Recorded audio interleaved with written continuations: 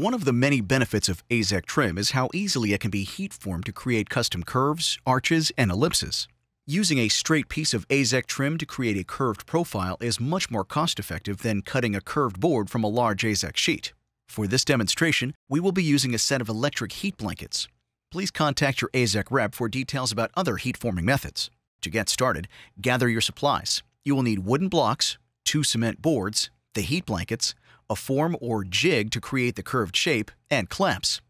Set up your heating area by placing the wooden blocks on your work surface to protect it from the high heat. Begin your project by preheating the electric blankets. To do this, place 1 cement board on the wooden blocks. On top of the cement board, place 1 heat blanket. Then lay the second cement board down, and finally place the second heat blanket on top of the second cement board. Allow the heat blankets to preheat until they reach a temperature of 290 to 300 degrees Fahrenheit. Be careful that you do not allow heated blankets to come into direct contact with each other, as this could cause a short in the units. When the blankets have reached at least 290 degrees, remove the top blanket and cement board. Then place the AZEK board on the bottom heat blanket. You will then place the second heat blanket on top of the AZEK board. To insulate the heat, place the second cement board on top of the heat blanket.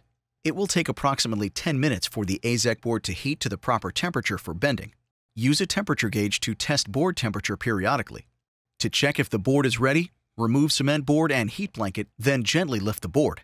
When the heated board has the look and feel of cooked spaghetti, it is ready to heat form. Do not overheat the board, as this can result in a deformed surface or burn marks. When the proper temperature has been reached, remove the AZEK board from between the heat blankets and place it around the jig, starting from one side.